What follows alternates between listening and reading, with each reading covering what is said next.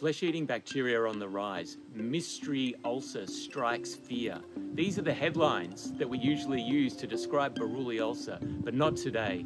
Today we have information that allows us to stop the spread of this terrible disease. My name's Professor Tim Stinear. I'm a Professor of Microbiology at the Doherty Institute at the University of Melbourne. Public health officials have been really alarmed over the last 10 years because Buruli ulcer, a neglected tropical skin disease, has been increasing in and around the suburbs of Melbourne and Geelong. 80 years ago, Australian scientists discovered the bacteria that causes Buruli ulcer. But in that time, Australian scientists and scientists around the world have really struggled to understand how this infection is being spread from the environment to people. We now know how Buruli ulcer is spread. It's spread by mosquitoes.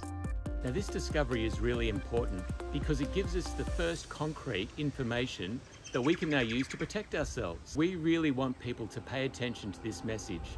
Stop getting bitten by mosquitoes and reduce mozzies that are breeding in and around your home. And these two simple things will reduce the risk of you or anyone you love getting a Buruli ulcer. If you think you might have a Buruli ulcer, and they often start as a mosquito bite that doesn't look quite right, suggest it to your GP.